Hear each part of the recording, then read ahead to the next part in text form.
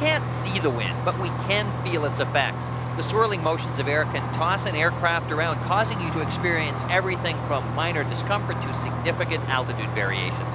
Understanding what causes turbulence can help pilots minimize its effects, or even avoid it altogether.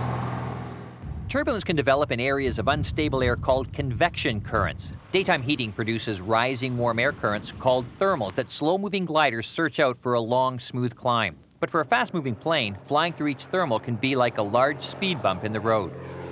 The cumulonimbus clouds, or CBs, of a developing thunderstorm can produce extremely unstable air, rising a few thousand feet per minute, so give them a wide berth. The degrees of turbulence can range from a light momentary gain or loss of altitude to extreme wind shear and updrafts and downdrafts, which can toss the aircraft around violently. Mechanical turbulence is caused by eddies flowing over and around objects on the ground, such as buildings, trees, and higher terrain. This turbulence on the approach end of a runway can make landings very challenging. Winds flowing over mountains can create turbulent updrafts and downdrafts in waves that will affect your airplane even from a distance of several nautical miles. One way to handle turbulence is by slowing down. This helps maintain control of the aircraft and softens its effects. When planning to land at an unfamiliar airstrip, check the Canada Flight Supplement for known ground effects.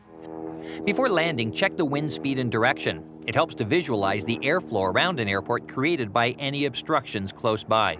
And always make sure that the current conditions are acceptable for you and for your aircraft type.